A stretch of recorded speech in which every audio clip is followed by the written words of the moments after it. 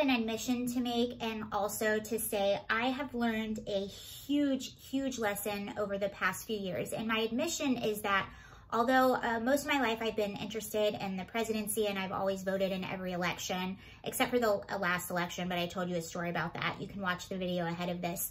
But the lesson is, you know, when it came to local government, city council, when it came to like governors and mayors and government on a local level, I never really looked at who I was voting for. I just sort of voted for, if I was a Democrat, I just hit Democrat on everything. Or, you know, if I was a Republican, I would hit Republican on everything. And that's how I would vote for local officials.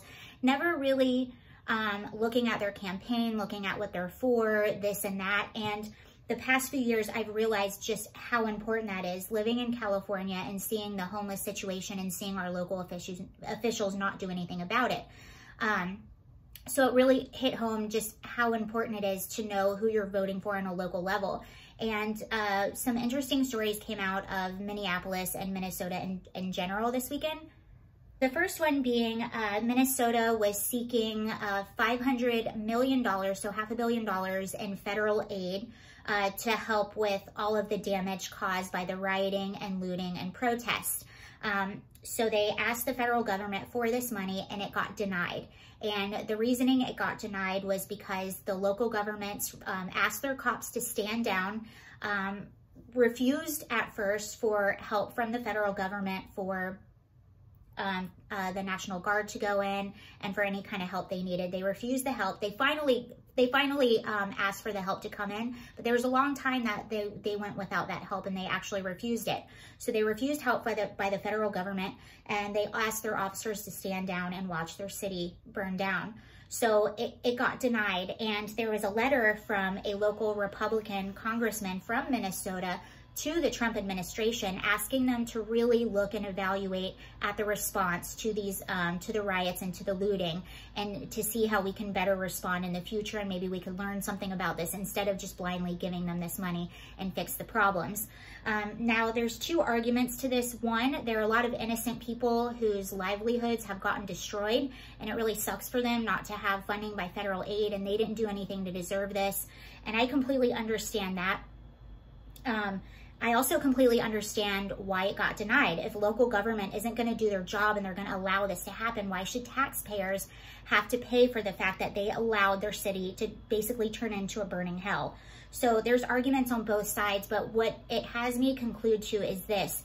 It is so important to know who your local officials are and know who you're voting for. Minneapolis is also the city that is proposing a 50% budget cuts in their police department. They also recently, a story came out, 150 officers have filed for disability claiming PTSD over what happened during the riots and all the looting. I didn't realize this, but the 3rd precinct in Minneapolis got burned down, and there were actually officers in the building when it got burnt down who were sending texts to their families, not sure if they were going to make it out alive. That's pretty traumatizing, especially when your local officials are telling you to stand down and they don't have your back, and now they're defunding you in the face of that. And the interesting thing about the defunding police, if you were to poll Americans, I believe it's something like 80% of Americans, but definitely more than half. Most Americans are happy with police. Most Americans do not want to defund the police. So who are these people in office that are doing this? It's very clear they don't have the common interests of the people of their cities or the futures of their cities. And this is purely political. And it just really made me think and made me realize how incredibly important understanding your local politics and your local officials and what's going on locally. I've never seen politics affect people in my lifetime in such an immediate and drastic and devastating way. So this is what's happening in Minneapolis right now. I know some of these police officers have a lawyer, so it'll really be interesting to see what's happening with their defunding of the police, what's going to happen to these police officers. I believe that's like 10% of their entire police force who is going to be going on disability. And I feel really bad for the citizens of Minneapolis and St. Paul, the Twin Cities. I know a few businesses have already pulled out, citing they did not feel like their officials protected them. and they did not feel that their officials cared about them during all these times. They just let their businesses burn down. They let their livelihoods burn down. So, you know, vote locally, kids. Pay attention to it. And I'm guilty. I used to never pay attention to it. I just assumed, hey, if I'm a Democrat, I'm going to vote for all the Democrat locals. If I'm a Republican, I'm going to vote for all the Republican officials. And now we see what happens when we don't pay attention to it. I've seen it in LA.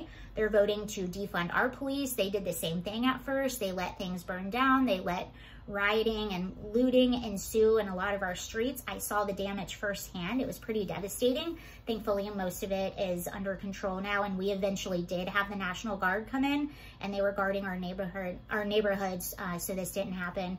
But it just seems wild to me that the city council in Minneapolis, after this happens and after seeing such a surge in crime, are actually voting to defund the police. You would think they would take a step back and get everything under control and then talk about this. But that's what's going on there, and it's a little lesson I learned this weekend. Well, actually, no, the past few years, to be honest with you. But I hope you're having a great weekend. I'll see you later. Bye.